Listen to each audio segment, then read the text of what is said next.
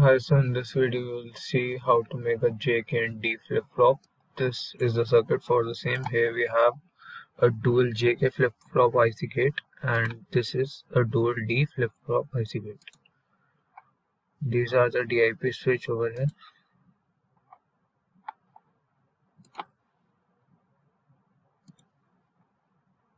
And you have the output as Q, Q dash and D. This is also known as Q bar.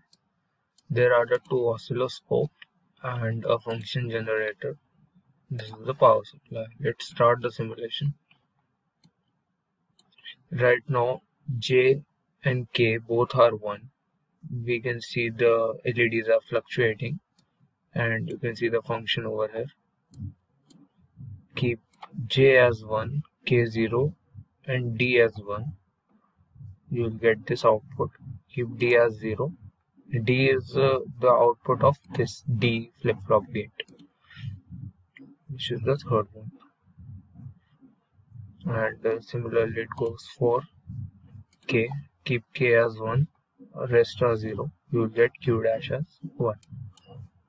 This is the circuit. It's how it goes. This is the power supply.